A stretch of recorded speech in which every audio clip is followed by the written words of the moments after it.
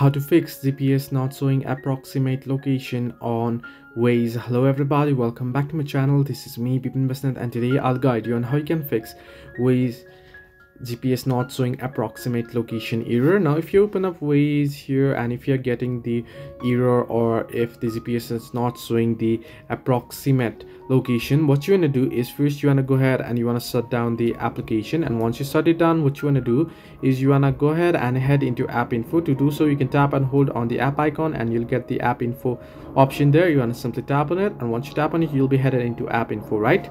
Or the other way is what you can do is you can scroll in the notification bar and head into your phone settings.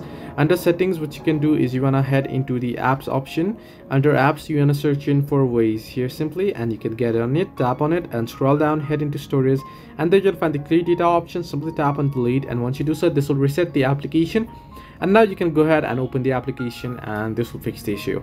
So this way you can fix Waze not showing approximate location. Hope this helped you. Do like and subscribe, and not forget to leave a comment down below if you have any further issues.